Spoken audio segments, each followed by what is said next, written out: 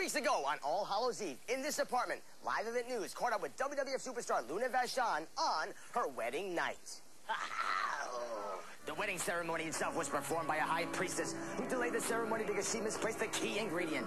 Apparently, the 24-hour convenience store was out of a popular item, the Eye of Newt.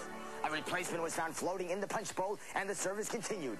Luna's husband-to-be was unsurprisingly a vampire. The vows went something like, "Luna, do you promise to body slam, headlock, and scream at this undead being for eternity? If so, say I do." And at 12 midnight, the witching hour, the two were joined, beginning a life of misery.